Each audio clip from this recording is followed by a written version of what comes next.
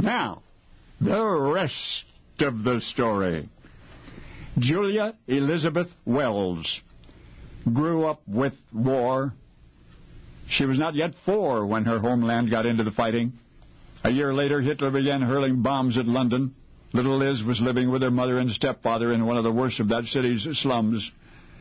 When her parents began earning more money, they all moved a step up to Beckenham, and they were happy there. The Nazi bombing had even begun to taper off. But then, in 1944, when little Liz was 8, a new threat zoomed out of the southern sky. Doodle bugs, the British called them, pilotless aircraft carrying heavy explosives, and about the time they reached southeast England, they ran out of gas and spun in and blew up. The British countered with every defensive measure they could think of. Fighters, anti-aircraft guns, barrage balloons, and of course bombing the German launching sites. And still the dreadful doodle bugs took their toll. Air raid shelters were everywhere, and the community of Beckenham was no different. Little Liz, bedecked with whistle and opera glasses, was the appointed neighborhood lookout. She took her job seriously. For some reason, folks in Beckenham didn't pay much attention to the official air raid warnings, but they listened to Liz. The explosions could be nerve-shattering. The challenge was to stay calm. But how? Well, one night when the bombs were falling, Liz's stepdad raised his rich tenor voice to lead a community sing. Everyone sang, including little Liz, especially little Liz. In fact, the 8-year young girl sang with such gusto and spanning such an incredible range of pitch that one by one the others in the shelter stopped singing to listen, and they listened in awe. One might imagine a child of her age singing an octave above the grown-ups. Not Liz. Oh, my goodness. She sang as high as 2 octaves higher than the others, and so forcefully that Hitler's hardware sounded puny by comparison. Innumerable nights, little Liz cheered her Beckenham neighbors, mesmerizing them with what seemed her superhuman voice. It wasn't long before her amazed mother took the child to a throat specialist for an examination. The specialist agreed the little girl's voice was, quote, as developed as that of an adult, provided the adult could sing through 4 octaves with the power of a hurricane. And so began a career that the world will not ever forget. Oh, it led that little girl to London's Hippodrome and to Manhattan's Broadway and to Hollywood stardom. But it all started in an air raid shelter in Beckenham. Little Liz was their blessing first and ours ever since. Little Julia Elizabeth Wells, who later took her stepfather's name.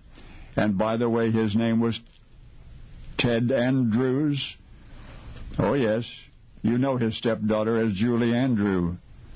Now you know the rest of the story. And now the rest of the story. Like most children of my generation and perhaps those of the generation before, I was enamored when I saw Julie Andrews in Mary Poppins. There was just something about her as that character that made me feel comfortable, happy, relaxed. I knew that as long as she was on the screen, everything was going to be okay. And I still get that feeling each time I watch Mary Poppins. It's one of my favorites. In 2008, Julie Andrews published Home, a memoir of my early years. If you're a fan, I highly recommend this book. It's wonderful. In this episode, Mr. Harvey explained that Julie's family learned of her impressive singing ability while in an air raid shelter. For some reason, Julie failed to include this in her memoir. Barbara Morris and Ted Williams married on December the 26th, 1932. Ted was a talented carpenter and worked from one job site to another.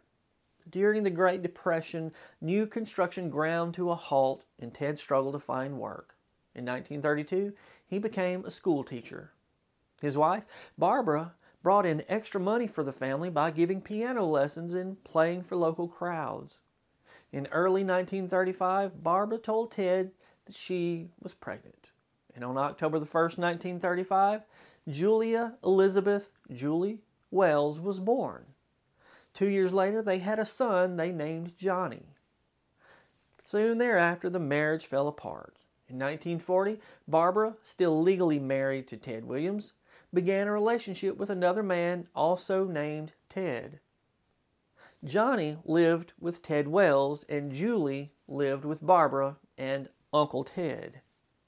In November 1943, Julie's parents divorced, and Barbara immediately married the other Ted. Following the ceremony, Barbara instructed Julie that rather than calling her stepfather Uncle Ted, she was to call him Pop, which Julie despised. The title Dad was reserved for Ted Wells. Barbara was a talented piano player and Pop was a vaudeville performer. Soon after they met, Barbara and Pop joined forces and performed in vaudeville shows together. Barbara took every opportunity to display her talent when she held or attended parties. Sometimes Julie attended parties with her mother, and on many occasions, Barbara convinced Julie to sing for the guests.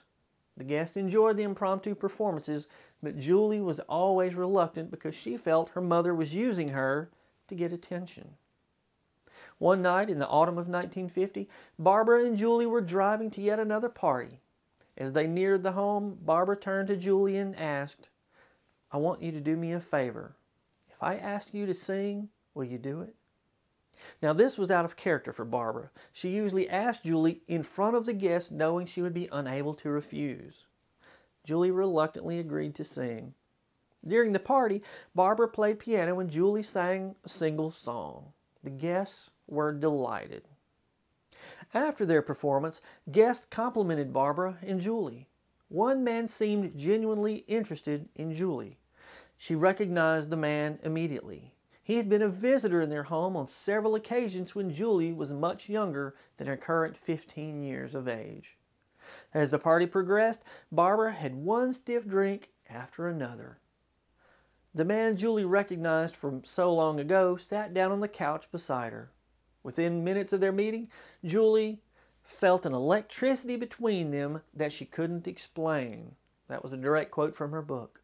Rather than making small talk, the man asked her specific questions about school, about singing, about life in general. By the time the party was over, Barbara was too intoxicated to drive. Julie, not yet old enough to operate a vehicle legally, had no choice but to drive herself and her mother home.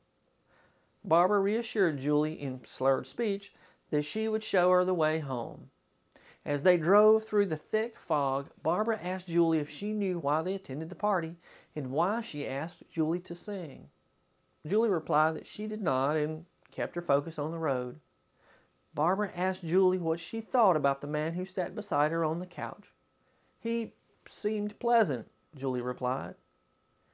With hesitation and tears in her eyes, Barbara explained why she had taken Julie to the party and had her sing, "That man is your father." Barbara explained that she'd wanted to tell Julie this secret for 14 years. Tears streamed from Barbara's eyes. Although confused, somewhat angry, and in shock, Julie remained calm and focused on the road. Barbara explained that there had been an overwhelming attraction that she just couldn't deny, and she had a one-night stand with that man. Julie drove the car into the driveway, turned the engine off.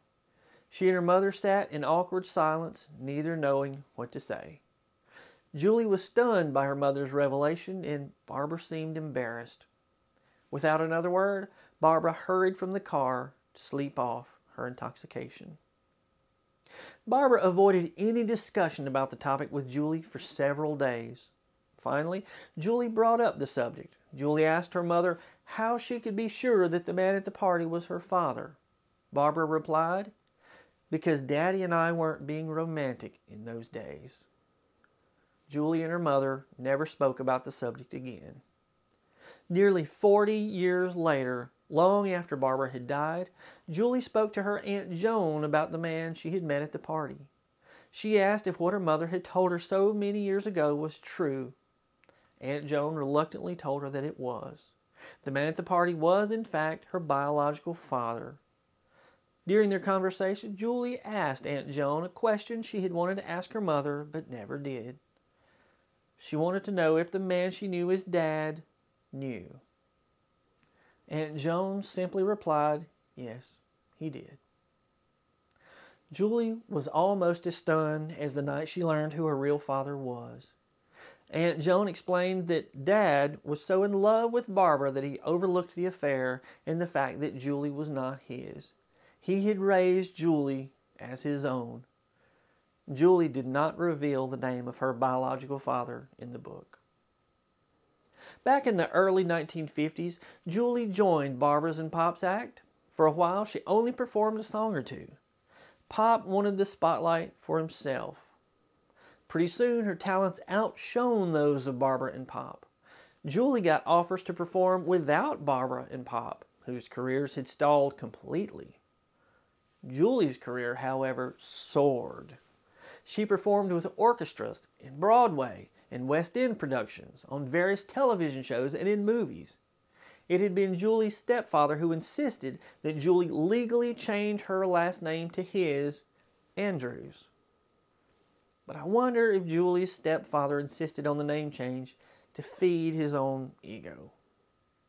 No one remembers Ted Andrews, but the world knows Julie Andrews from her films such as Victor Victoria, The Princess Diaries, The Sound of Music, Mary Poppins, and many, many more. In 1949, a year before she learned the truth about her biological father, Julie Andrews provided the voice for the princess in the English version of the Italian animated film La Rosa di Baghdad. The English version was called The Singing Princess. This was her first work in film. Next, she worked on 3 projects filmed for television. But then in 1963, she was cast as the lead in Mary Poppins. When the film was released in 1964, Julie Andrews became a household name. Julie Andrews has appeared in over 50 productions as an actress. She's currently doing voiceover work for the character Lady Whistledown for the TV series Bridgerton. I wonder what she'll do next. Do you have a favorite Julie Andrews film? I'm Brad Dison. Thanks for watching, and now you know the rest of the story.